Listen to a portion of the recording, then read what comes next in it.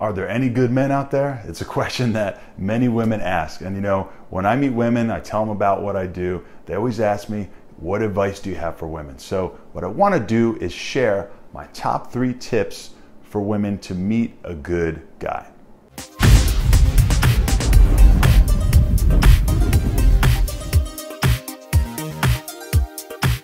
So without further ado, let's get right into it. The first tip that I have is to think outside the box.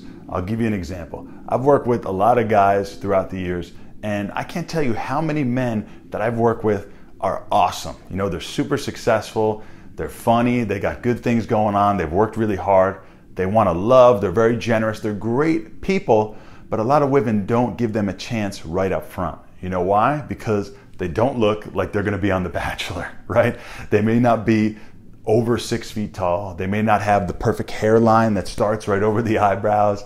They may not have the guy next door look or the rugged look or whatever it may be. They're not stereotypically the poster child for being super, super good looking. And because of that, unfortunately, they have a little tougher time getting in the door with more women, right? When they approach a woman, they may not get great reactions every single time. You know, if they're on something like a dating app, they may not be getting a lot of right swipes because they don't have that traditional look that women are looking for. And I'll tell you what, I know guys who have had that traditional look that didn't have too much going on between the ears. So my first piece of advice is to give men a chance who are a little outside your typical type, okay? If you're looking for a certain guy, it has to be a certain height, has to have a certain look, has to be like this or that. If you're too rigid in what you're looking for, then you're never gonna have the chance to connect with somebody, okay? A good friend of mine just told me the other day that you should lead with a connection first and worry about the other things as it goes on, right? If you have a connection with somebody and get to know them on a deeper level, then they become more attractive in your eyes. It doesn't need to be love at first sight. It doesn't have to be someone you can brag to your friends because he looks like a supermodel or something like that. It wants to be, this is somebody who you're gonna be spending a lot of time with that you wanna build a connection with. So going deeper and basing your connection off things that really make them who they are. And the way to do that is to give people a chance who are a little more unconventional. If a guy winds up talking to you who may not have been the traditional guy you look for, be open-minded. You can give him a shot. The second piece of advice I have is to go for what you want. This is a mistake that I see a lot of women make.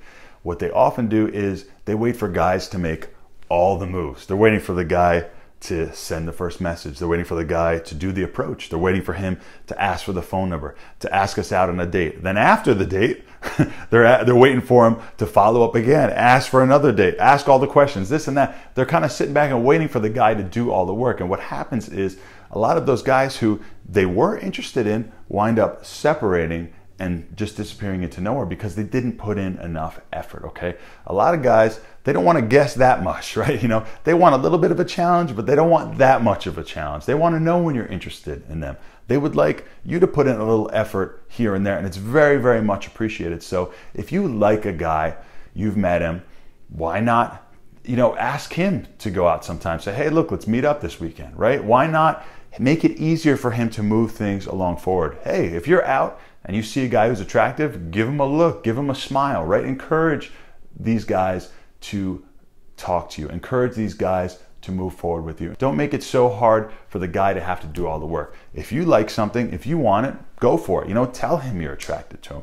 Tell him you'd like to go out with him. You know, a girl who is bold and has some confidence is very surprising because guys don't really run into that a lot. So it's definitely a good thing to show a little confidence and go for what you want. And ultimately, you'll get what you want. I had a girlfriend years back and I complimented her. I said, you know, you're really confident. When we started talking, you know, you would message me a lot, you know, we got together and you were almost a little bit aggressive, but it was in a good way. And she told me, she said, look, I liked you, I wanted you, and I got you. It worked. And I thought that was awesome. She was super good looking and she had a lot of options, but she knew what she wanted. She put in a little extra effort and it worked for her. My third and last piece of advice is to make sexuality an afterthought. What I mean by that is, you know, if you're online posting pictures only trying to look really pretty, you know, if you meet up with guys and you talk about just surface level things and you don't show any depth or things that you're into or really build yourself and share your good assets, then there's only one asset the guy's gonna care about, right? And that's your looks and your sexuality. So if you want to build a lasting connection with a guy and have a guy who sticks around and somebody that you wind up doing things with, they need to show a lot of other aspects of your personality. Don't be so guarded. Share the things that you're interested in. Share some of your good qualities. Don't be afraid to share those things about yourself that are magnetic and make you the type of person that people want to be around. If you're playing hard to get and being really aloof and you're just trying to be attractive on the outside, then no one's ever going to get to know you on the inside and build a real connection with you.